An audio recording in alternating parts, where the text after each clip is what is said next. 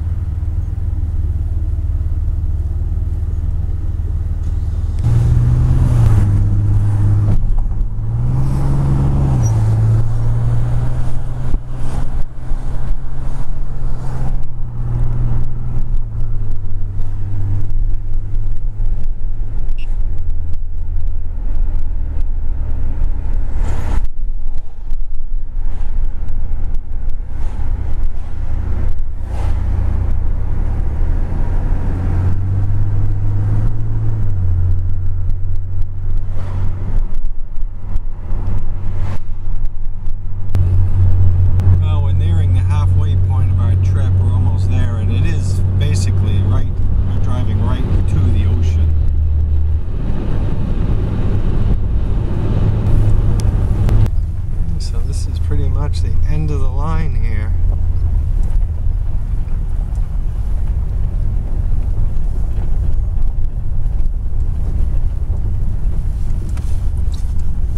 Any further will be the ocean.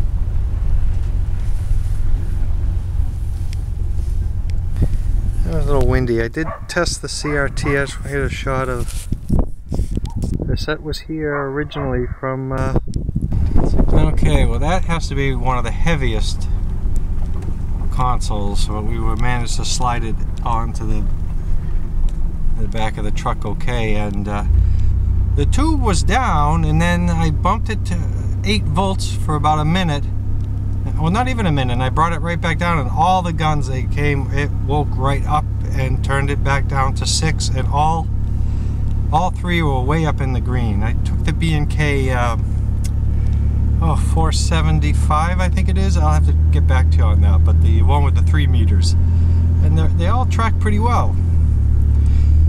So now we gotta worry about what to do with this, but it's all good. The only thing missing is the power cord.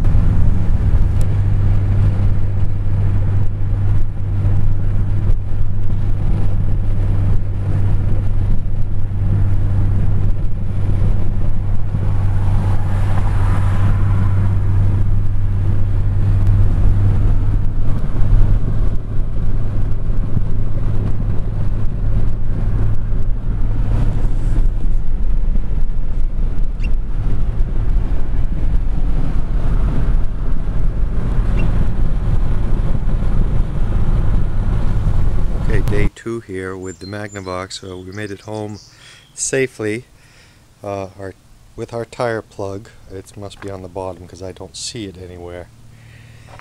And that was some 7 hours all highway. So what we'll do is, again, this set, we took the doors off. It's the changer area, which has this breakdown of the rubber here or something on there. Look at that bearing spin though. The thing about this is it's complete. We may not get to it anytime soon like everything. Project number 1,864,000, but we've got to take care of it till the meantime. And what I'm going to do is I'm going to take the back off and blow out the back off and blow out the air a little. I mean, blow out the dust with some air.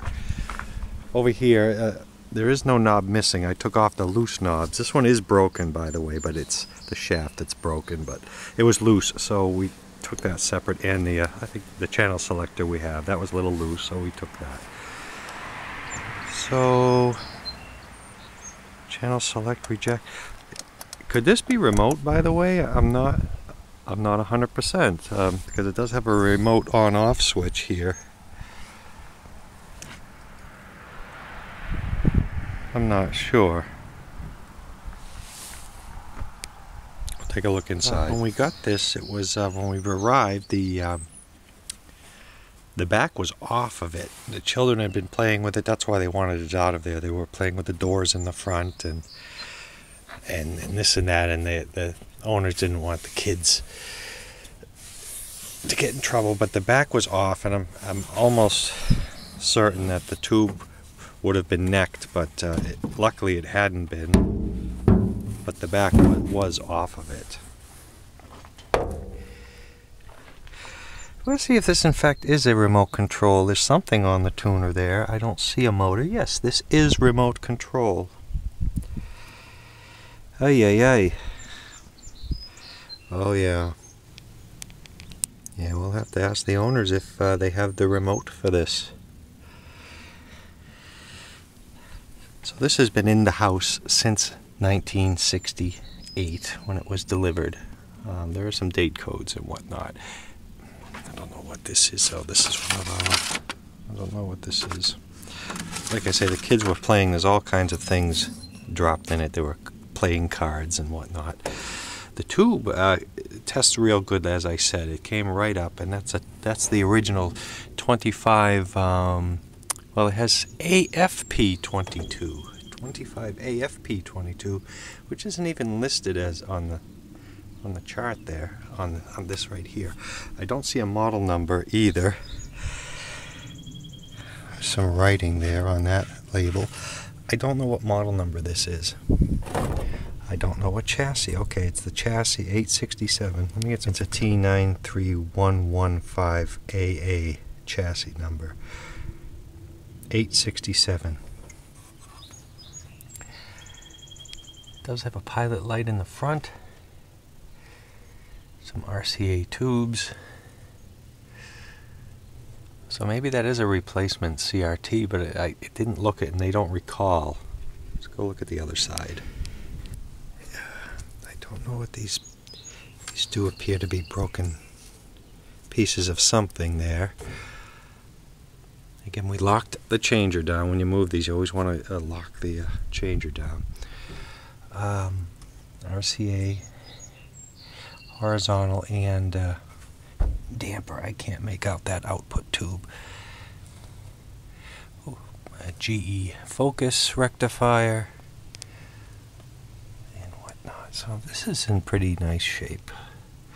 Oh, I know what this is. We found 3 of the 4 casters. There's the... I actually went back for the casters. So that is for one of the casters. We found 3 of the 4 casters. Actually, I went back for the casters.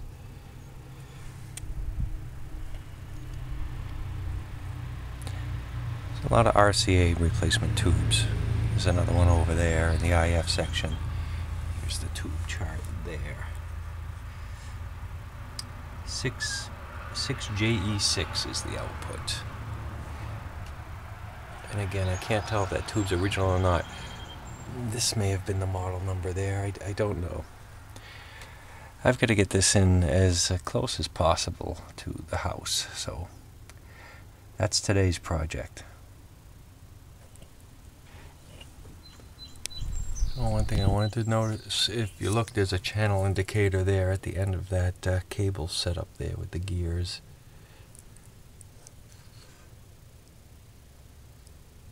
That runs up to the tuner. No wonder why this kind of explains why this was so heavy. It's a remote control set. Okay, we're going to round out the video of this Magnavox remote Astrosonic model. These people, they were yanking on these doors so the kids or something. One of the sliders up top is broken, but it doesn't affect the operability. Doors open. These are cataracts, which we'll need to clear up, but that's not a problem. Doors open. Doors closed. I'm going to take the back off one more time and blow out the dust with the air compressor. Okay, I know inquiring minds are going to want to know, does it work? Plug it in, but I've just got to wait till other projects are complete before I can start any new ones. For now, we're just going to blow this out and button it up.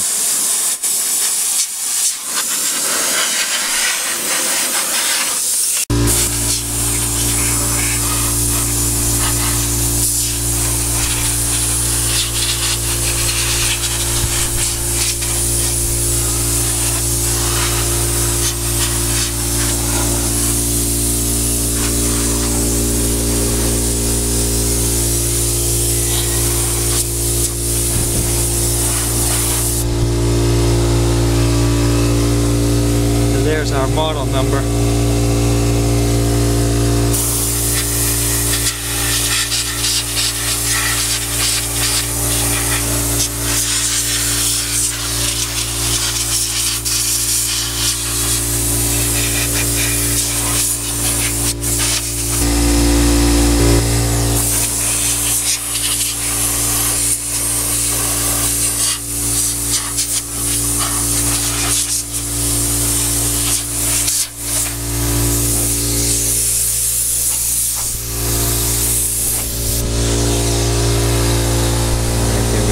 Back. These sliders make it incredible to just move something like this. I'm telling you, this thing weighs at least, it's got to be over 200 pounds, and I've got to try to slide it down the ramps into its final resting home there for now. Probably on its side for now. Okay, and one last shot of the underneath here. There was something on the floor, looked like it was trying to live under here. I don't know if it was in there, I don't think so, but that's what that's all about. I was hoping it wasn't particle board, but it is. So, and here's our date, the 43rd week of 1967. CWT, I don't know if that's the factory or what. Like I said, I thought this was Knoxville. And before things fade into the past, as we all know, there's a channel knob, the broken selector knob, and 3 casters. We don't have 4. So we'll try and find the remote for this next, and that'll do it for now on the Magnavox Astrosonic. Oh, and we have the doors too here, so it's all complete. Thanks for watching. Okay, so trying to finish up the video on the Magnavox here. I went out to grab a bite to eat, someone I know at the establishment said, "Oh, on my way to work I saw a TV at the end of my road." I'm like, "Oh, great." So it's on the stand and everything. Thought it was black and white. So take a look, and there's the stand. And it was getting dark, and here's the set. I don't have a year on it, but I'm going to say 1970-ish. Complete with slide controls. I don't have the SAMs on it yet, but it's a Sharp C1928 model. And it is a Delta gun. Weighs a ton. And it's either a hybrid or an all-tube set. It does have a service panel on the bottom. Let me get some focus. Dirt and dust. That's the model C1928. Made in Tokyohigi,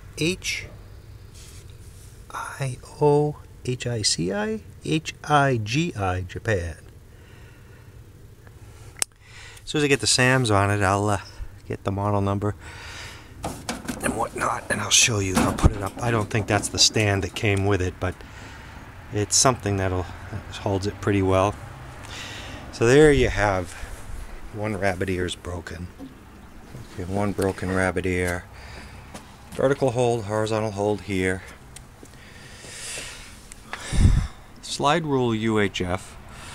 Presets for color and tint on the side. And here's the access panel on the bottom.